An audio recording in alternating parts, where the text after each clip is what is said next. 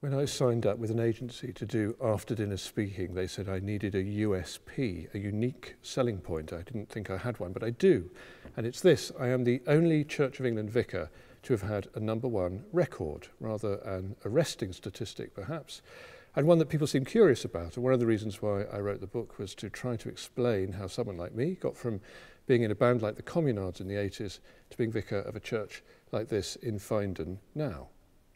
The story actually began near here because I was born not very far from here in Northampton, the son of a local shoe manufacturer in the days when we had quite a few of those.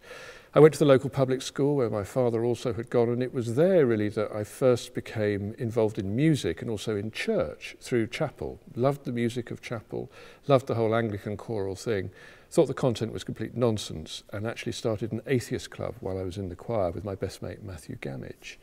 I left school under something of a cloud and then went on to Stratford-on-Avon to an FE college where I could study drama with A-levels, a sort of finishing school for delinquent middle-class teenagers. Then an unusual stroke of good fortune, I got run over, and with the money I got from criminal injuries compensation, I bought a saxophone and a ticket to London. It was there where I first started out working professionally in music, busking by the Royal Festival Hall, versions of what was on in the concert hall that night, so badly that one man offered us £10 to stop.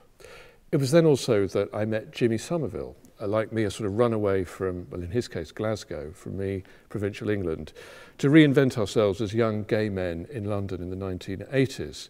And out of that came forth Bronski Beat, one of the most distinctive bands of the period, Jimmy Somerville, one of its most distinctive voices. I played saxophone with them, thanks to being run over. And then Jimmy and I started our own band, the Communards, and had this extraordinary sort of 5-year period of being the most unlikely pop stars that Britain ever produced. Much of those adventures are in the book, not all of them seemly, but there you go, sex and drugs, and if not rock and roll, 80s synth pop instead. And then a change. A great material success coincided with a great catastrophe, the arrival of HIV, which had a huge impact on my circle, and indeed on any circle of gay men living in a big city, in a place like Britain at the time.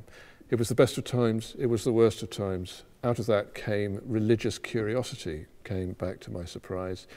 And one thing led to another, and I found myself going back to church again, then going on to university to do a theology degree, and then after a 10-year interlude in BBC Radio, which is as near to the Church of England as you can get without being the Church of England, off to theological college and ordination. And at that point, Volume 1 of Fathomless Riches stops, and Volume 2 will in due course begin.